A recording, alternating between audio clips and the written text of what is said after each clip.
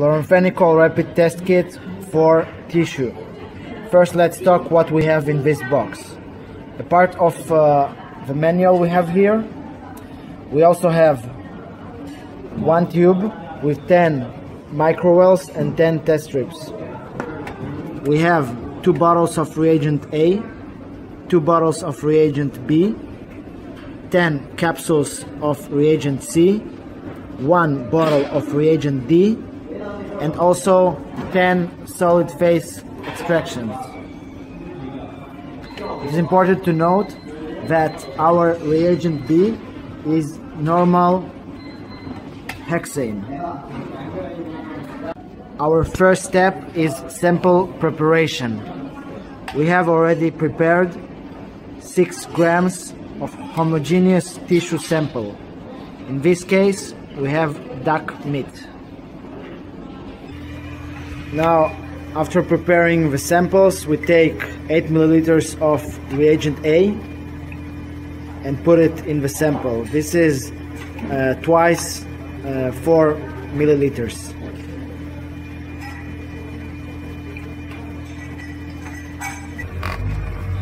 Vortex for 20 to 30 seconds. Centrifuge for 2 minutes at 4000 RPM. Alright, so here we'll take the supernatant. We'll take 6 milliliters of the supernatant and transfer it to the other tube. Means 3 milliliters twice. We'll pour the reagent B to the mark point of 30 to 32.5 milliliters. Then we put the powder, the reagent C.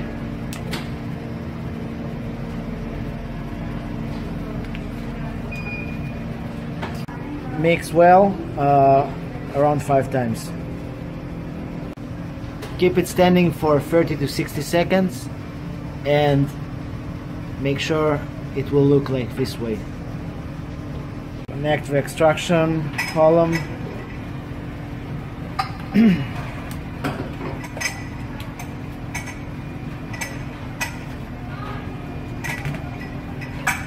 Tight it up, everything.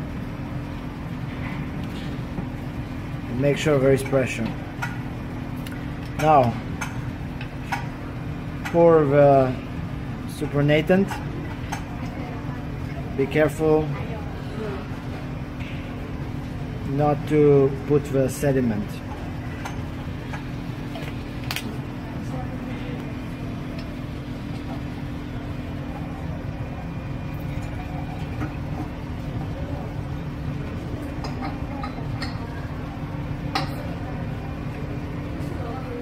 Turn on the vacuum pump. Wait until all the fluid goes down.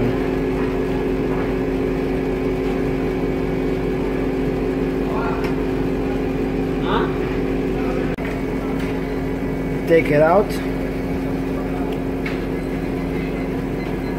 Release the pressure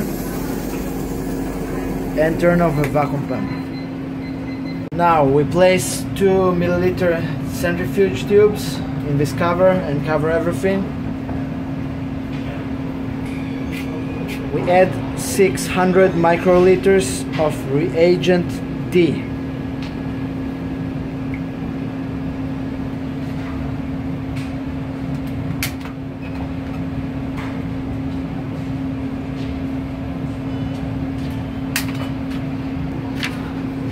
Make some pressure and turn on the vacuum pump. Once again, wait for the liquids to flow.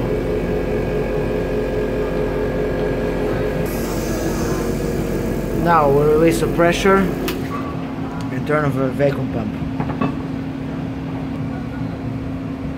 This is what we have, and this is for the next step of testing. We will take microwells, the number of microwells we need. In this case we need 2 microwells. And from the detection liquid we will take 200 microliters and transfer it to the red micro well.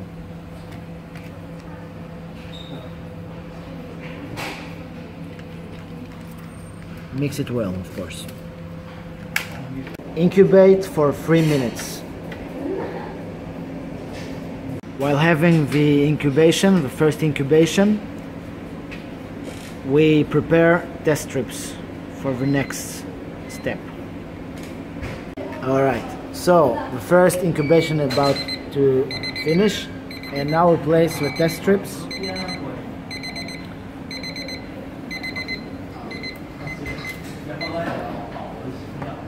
And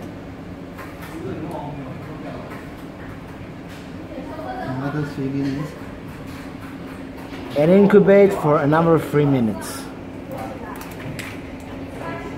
Now second incubation is about to finish. We take the sample pads and first we compare with the manual we have. Then we would like to use our SAF reader. So we go to the test item mode, press the green button, then we choose our item, our tested item. We place the test strip